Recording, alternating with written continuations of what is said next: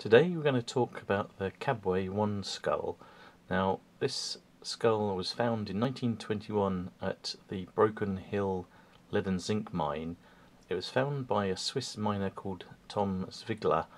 There was also an African miner with him whose name wasn't recorded, but this miner found this skull here at the mine back in 1921, and at the time Broken Hill was part of Northern Rhodesia, but that's now become a place called Kabwe in Zambia.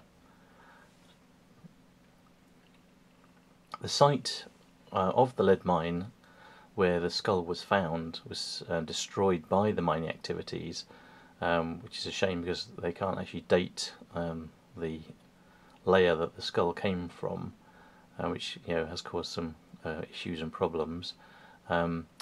Alongside the cranium, they also found an upper jaw that was from another individual, a sacrum, or the lower back bone, too, and a tibia, and 2 femur fragments were discovered at Kabwe, or Broken Hill too.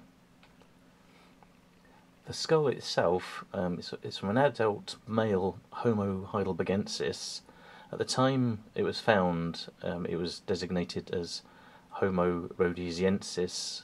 Yes, it was a separate species, but since that, comparisons with other skulls have been found in other places has led to it being described as a Homo heidelbergensis. The capacity of the skull, or cranial capacity, is 1,230 cubic centimeters, which is sort of the lower level of a modern human brain capacity.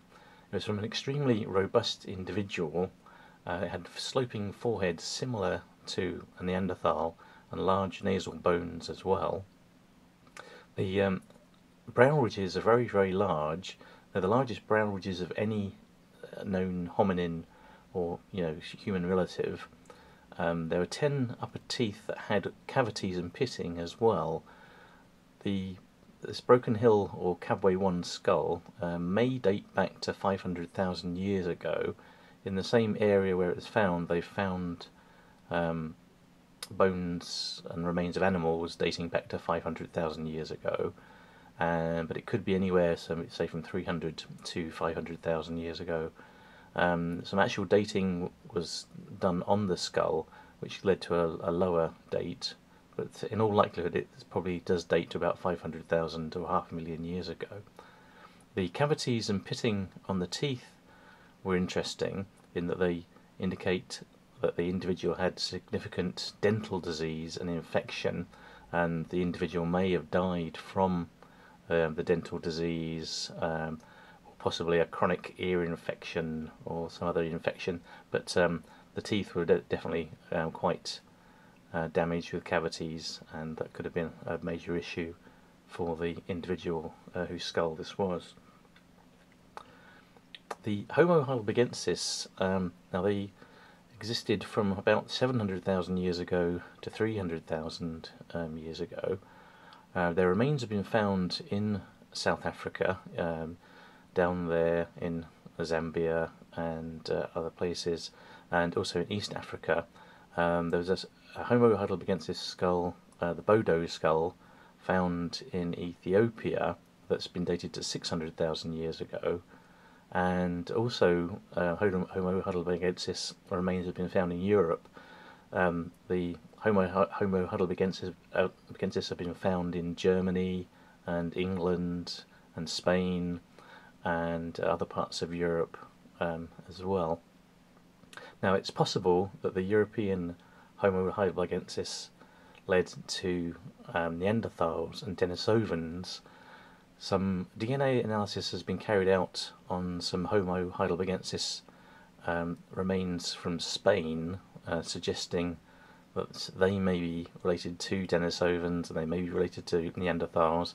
The Homo heidelbergensis in Spain may have originated from an earlier form or hominin form called Homo ancestor as well, which may have been around about 800,000 years ago or so. Now, it's possible that in Africa, Homo heidelbergensis led to Homo sapiens and modern humans.